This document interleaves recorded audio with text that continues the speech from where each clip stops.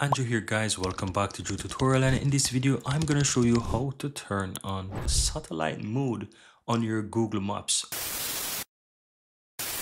So all you have to do is head over to google.com in whichever browser you may have, and once you're signed into your Gmail account, you want to click the Google Apps here on the upper right hand side, and you want to look for Maps. So click on Maps. Right now, once you're inside Maps, guys, all you have to do is just simple go ahead and you can search for wherever you want. So let's say I would like to look for Paris, right? I can simply type in Paris, France, and I can search for Paris. Now, once I find Paris, you want to look for the section that says layer. Now, you can go ahead and you can close this section here, but if you look towards the lower left hand side, you will see something that says layers. And once you hover over it, you have the option that says satellite. So if you click on that, it will change it entirely into satellite, and you can easily go ahead and zoom down into those different sections here on your Google Maps. So let's say I would like to look at the Eiffel Tower. I can simplify it here in Paris, and I can zoom all the way down on it